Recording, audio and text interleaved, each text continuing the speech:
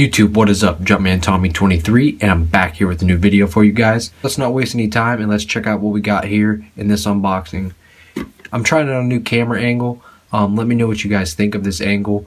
I think I'm going to start doing my videos this way and things of that sort. But also, if you could hit that thumbs up, and if you're new to the channel, subscribe to it. It goes a long way. So without further ado, let's get into this. First thing we got here when we open up the box, receipt for you receipt police, return label. Judging by the box right here in the bottom right corner, we have a KD. Alright guys, so here we have a KD box. First time ever picking up a KD of any of his models, so I'm super pumped. This year, for 2015, I'm looking to branch out a little bit, different colors, different brands, and things of that sort, just to change it up a little bit. So here we just have a standard KD box from what I know of and what I've seen.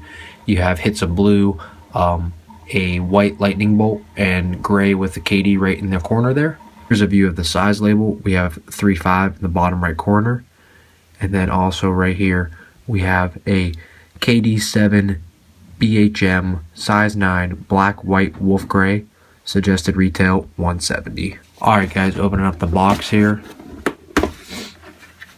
We have your white standard shoe paper. Voila. The KD7 Black History Month. Wow. These are super dope. Really nice. KD7 Black History Month colorway. Really dope shoe in my opinion. So I kind of wanted, really dope shoe in my opinion. So I really kind of wanted to do a quick detailed review on them. So let's get into it here. Starting off on the bottom here, you have that nice outsole in a grayish color, almost translucent in a type of way, but it's kind of not. You really can't see through it. Traction pattern looks pretty good on it. Up towards the midsole in the back, you have the air unit there. You have a half black, half white midsole.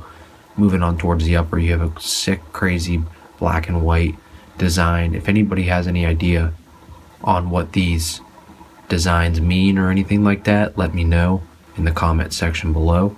Moving on towards the front of the shoe, you have the black netting with the fly wire underneath, and a nice Nike swoosh outlined in white with that black and white design inside of it. Moving on towards the front of the shoe, which actually just kind of sets it off for me in the wow factor, the BHM right there in black that kind of shines when the light hits it. That's about it. Your laces are black and white.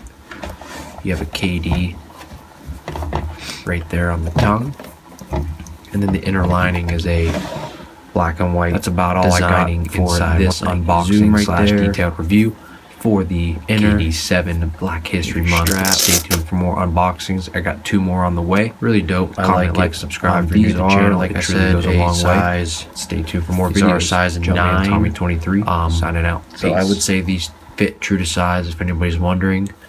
Really dope shoe, in my opinion. Also, one more quick thing, guys. If you are looking for sneaker box stickers, sneaker box labels of any kind, check out the website stickerheat.bigcartel.com. Glossy photos, as you guys can see there. Cut perfectly to shape, easy to apply.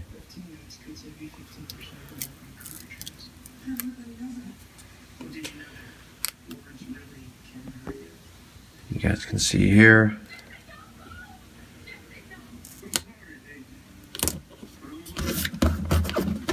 It's perfect on the box. Now it's very easy to find my shoes.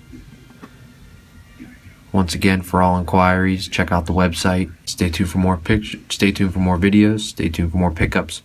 Jumpman Tommy 23 signing out. Peace.